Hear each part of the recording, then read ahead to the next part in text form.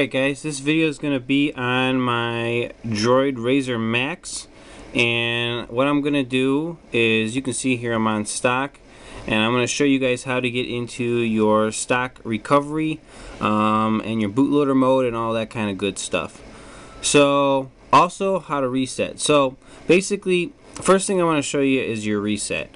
If you're in an application, whatever it may be, camera or something, and your phone just like freezes, it won't do anything, respond to any of your buttons down here, and it's just sitting there stuck on something. You're in GPS, whatever it is, this is the way you fix that. You could try holding your power button, it ain't doing nothing, it won't shut off.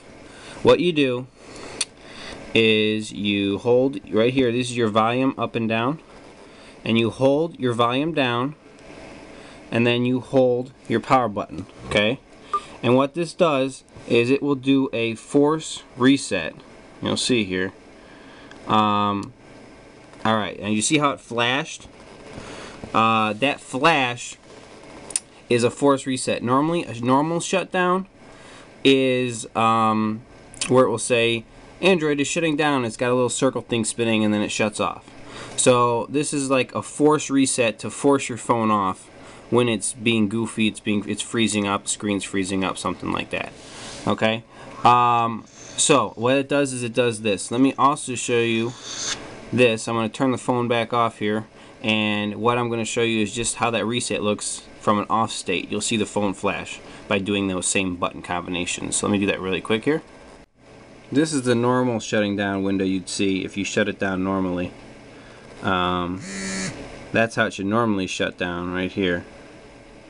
Okay, you can see now. Let me show you from the off state. If you hold that volume down and power, watch what it does on the screen. Just hold it. See the screen flash at you? That's because you did a reset. Okay, and it's going to power up again. So that's basically the reset. And it just helps the phone. If you're frozen on something, you can go ahead and try just doing the power volume down and power button and do a reset. Alright, so next thing I'm going to show you is how to go into bootloader or boot mode, selection mode, and I'll show you how to do that, and we'll go from there. So hang on a sec again. Alright, so now the phone is shut off and you want to get into bootloader mode. So what we're going to do is you're going to hold both the volume up and down and the power button. So push the volume up and down first. So we'll push those down, and then we're going to hold the power button. Alright, so this is it. It says boot mode selection menu. Basically it tells you that if you volume down, it scrolls through your options, and if you push volume up, it selects. So if you're going to flash or restore a ROM, whatever, fast boot your ROM to restore it, you're probably going to go into this AP fast boot mode, and you're going to select up, and it's going to start AP fast boot mode. You'll hook your USB in and you'll restore your operating system. If you want to go into recovery, which is the other thing I want to show you guys how to do, you're going to go to recovery right here, and you're going to select volume up. And this is stock Android recovery, and it's gonna come up with, should be a little Android guy laying on his side with a triangle coming out of his back. There we go. So now from this screen, what you're gonna do is you're gonna push both your volume up and down at the same time. Okay, so now we are in Android system recovery.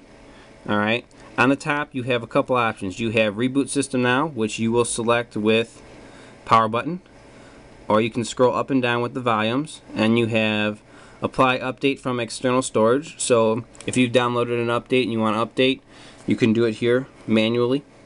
Wipe data factory reset. This will wipe off everything on the phone and set it back to factory. Whatever the ROM is that you have on it, it'll just reset it, set it to factory. If you want to sell your phone, whatever, you can do this way. Wipe cache partition. Another thing you want to do if you're wiping data, you might as well, you want to wipe this. Or you can apply update from cache. Whenever you get an OTA update, it gets stored in cache. That's why it says apply it from cache.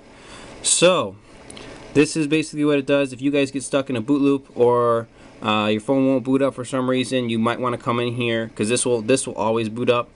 Come in here and do a data factory reset. It will wipe off everything on the phone back to stock, but it might make your phone boot up, and that's what we want to do. So that is how you get into Android recovery. That is how you reset your phone if it's frozen, and that is also how you go into bootloader mode or boot menu mode. So I'm going to say reboot system now, and it says rebooting right here, and there you go. That is your 3 resets, or whatever you want to call it, for the Motorola Droid Razr. This is Droid Razr Maxx. It works for both. It's the exact same thing. Keys, buttons, that's how you do it. That gets you basically into the firmware of the phone. I hope you guys liked this little video. Please give me a thumbs up if it helped you out.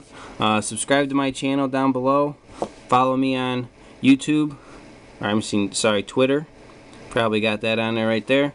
And we'll catch you guys next time. Thanks for watching.